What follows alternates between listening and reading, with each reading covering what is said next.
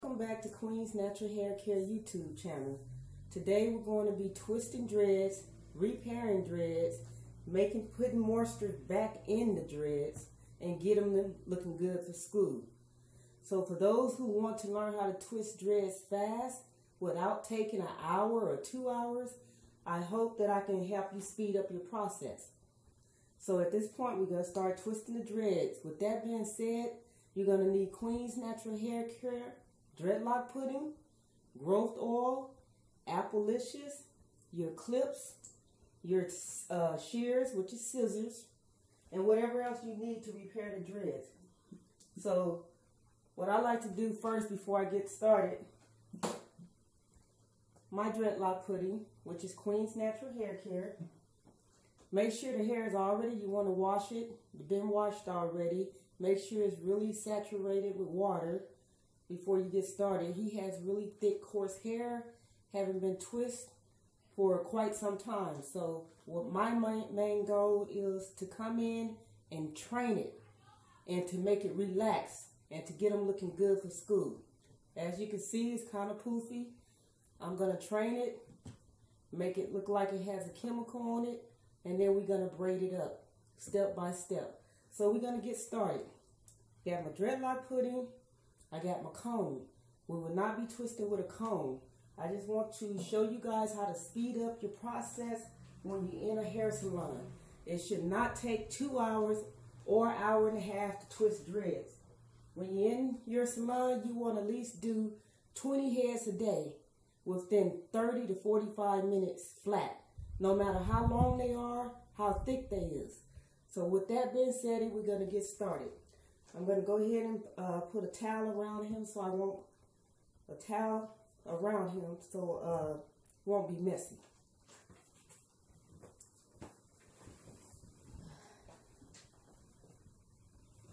Sit up a little bit. Okay, so we have our towel to protect the client from putting gel all on them. You want to go ahead and make sure your client is really wet. This is my water bottle. He's kind of dry back there. So I'm going to go ahead and saturate it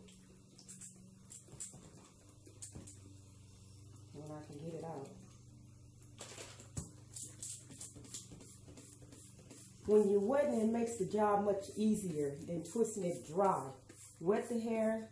I like to put my 100% growth oil inside my water, so therefore I'm already giving the hair moisture back in, especially when the hair is overly dry. So I have the hair already wet. Putting the gel pudding on the comb. This is what's going to help you speed up the process. Just go through the entire hair, putting the dreadlock pudding, the beast mode pudding through the hair, saturating it. That will help you for not going one at a time, putting gel on each lock. I like to just come through and have it already there, and then you're going to see exactly why. Twisting his hair will take me less than 20 minutes.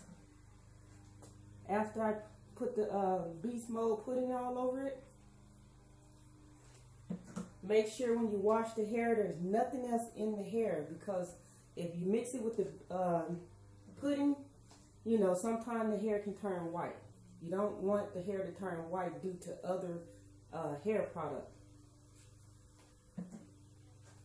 My main goal again is to get him looking really good, so when school's starting, he'll look presentable and not too wild looking.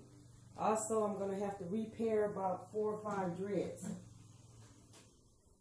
So what I'm doing right now is just putting the pudding on the roots of his locks.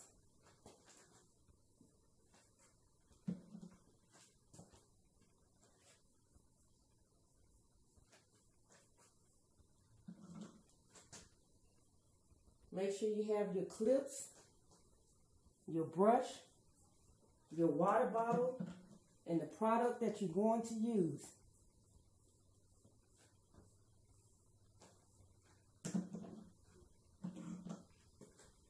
Now that we have applied all the dreadlock pudding, we can start to get started.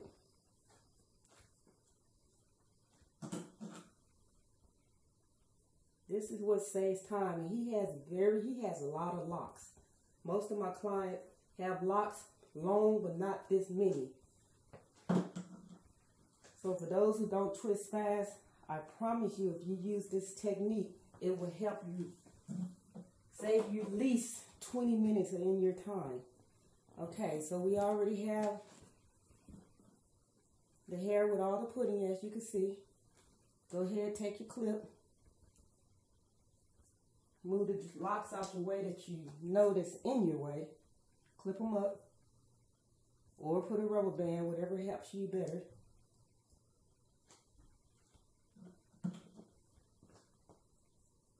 My beast mode pudding, I don't care how coarse the hair is, it'll turn the hair into as if it had chemicals on it.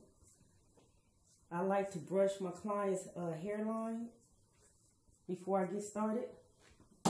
Okay, now we have all the dreadlock pudding on it. It's time to get with it.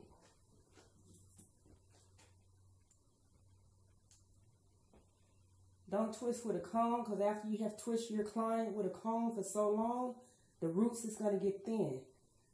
I take my hand, do it the old natural fashion way. Twist, clip. Make sure you have long clip. You work with the short clips, you'll be clipping all day. As you notice, as I'm going through the hair now, I don't have to apply anything because I already did it.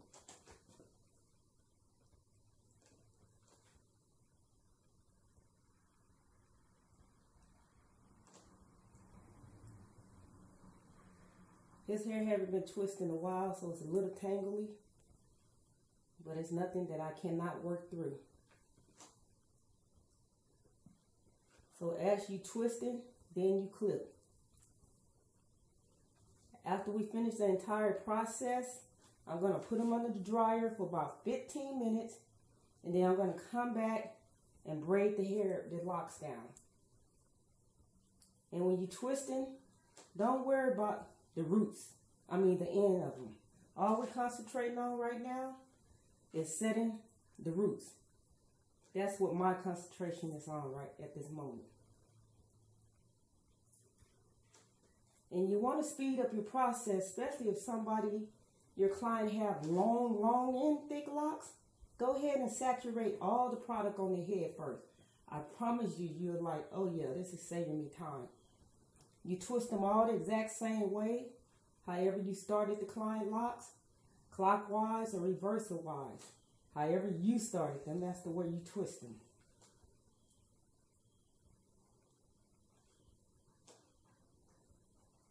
When I'm in my hair salon, I personally like to make sure each client only get an hour of my time.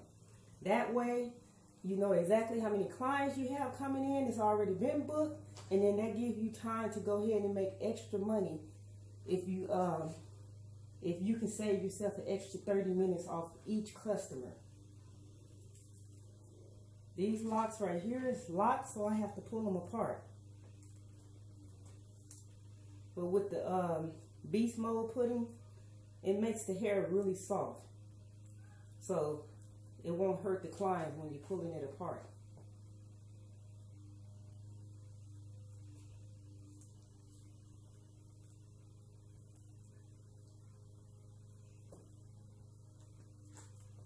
Just twisting, clipping. Twist, clip.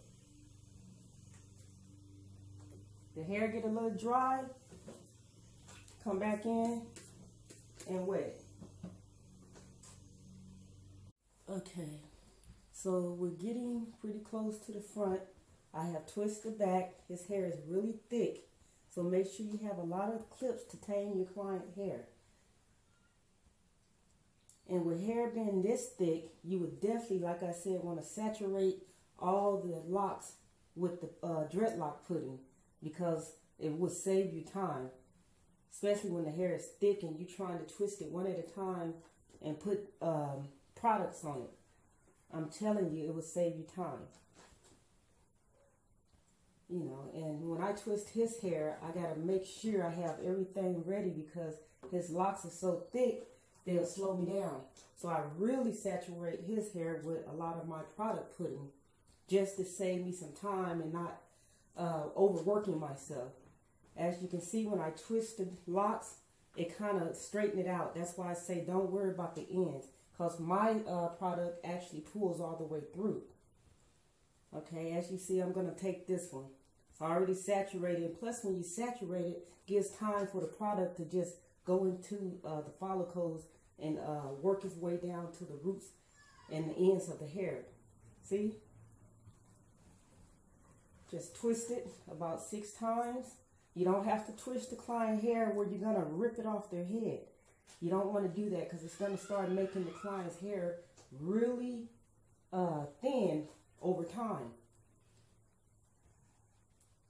So don't twist it where you can see the meat buckle up. And again, he has thick hair. Locks haven't been twisted in a minute, so they kind of, some of them are stuck together. And that's why I say it's good again to put the product already on. Now in the front of his hair, I actually applied my Afro with the dreadlock pudding, because I like to come back in, as you'll see in a minute, with a brush. And don't be afraid to brush your client's locks front and back. It's not going to destroy the locks at all. I'm getting to the front, so like I told you, my product makes the hair look like a chemical straightening. I don't care how coarse it is or how nice it is. It's still, as you see, I haven't even put any tension. It's straightening out. It doesn't matter who hair it is. And that way, your client will love this dreadlock pudding. You just lightly brush it. Look how slick it is. Make your job easy, not hard. This particular hair right here is going to be thin. So when he come back next month, I'll show you how I'm going to make sure it stay together. I apply it with another lock to make it thick so it will not fall off. Again, you don't have to put a lot of tension on the customer hair. Here go another really thin one. Over time, it's going to get thin and it's probably going to fall off. So what I'm going to do is take it with that one, twist it. After I finish twisting his hair, he will go under the dryer for 15 minutes.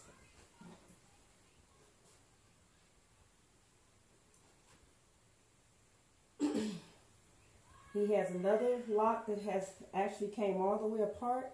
So I'm just going to take it with this lock, whichever one is closer, this one. And I'm going to detach it to that one. Just braid around it if it's enough hair to braid around another lock. So actually go ahead and braid that. I don't like to interlock it, crochet it, because over time it makes the client hair overly too thin at the roots. And then they'll start complaining about their locks is falling out. So guys who's trying to specialize in locks, just use your hand. That way you will never have a complaint from a client. All this new technique, crochet, interlocking, all that, it just makes the client hair. It looks good, but I promise you within 4 months, their hair will be so thin you won't be able to crochet it, interlock it, do nothing to it, because you done already pulled it out from the roots. We have these last 2 locks left. I'm just lightly not putting stress on his hair. The product itself does the work for you. It does save me a lot of time. It straightens the client hair out. The product moves from the roots to the end by itself, and it saves me a lot of time. We have his locks all twisted up. Now what we're going to do, you're going to take the client, put him under the dryer. What I like to do, if you have a sandwich strip, go ahead and put the sandwich strip around the hairline. That way it'll keep it looking real smooth when you come off under the dryer. Keep the clips in, put the sandwich strip around it, and put them under the dryer for 15 minutes while you're prepping your next customer. Okay, so that's an extra dreadlock pudding I'm putting on the hairline because I'm going to braid him. And I want his hairstyle to look professional for school. So I'll be back in 15 minutes And then the next section we'll go into braiding my client hair back, showing you how to braid the locks. If you like this video, go ahead and subscribe. Give Queen's Natural Hair Care a thumbs up. And please leave a comment if there's anything that has to do with natural hair that you need me to teach a technique on. I got you. Be back in 15 minutes.